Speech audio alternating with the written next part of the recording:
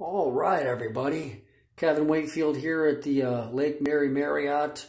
I am enrolled in the Open and Masters Pro classes. I reinstated my NGA Pro status, and I paid for my polygraph.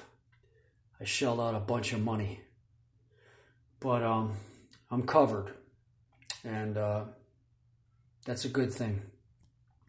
This show, surprisingly, is not going to be a small show.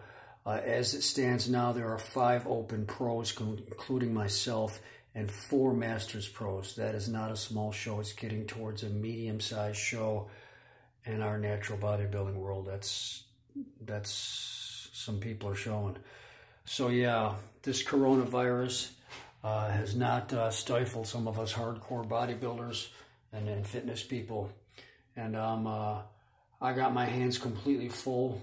I'm scared to death. I gotta be competitive tomorrow. I'm gonna fight tooth and nail for my life. I'm fighting. I am fighting tooth and nail. I'm feeling good.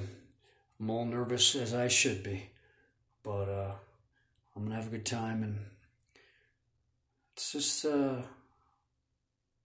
it's gonna go its course. Kevin Wakefield out.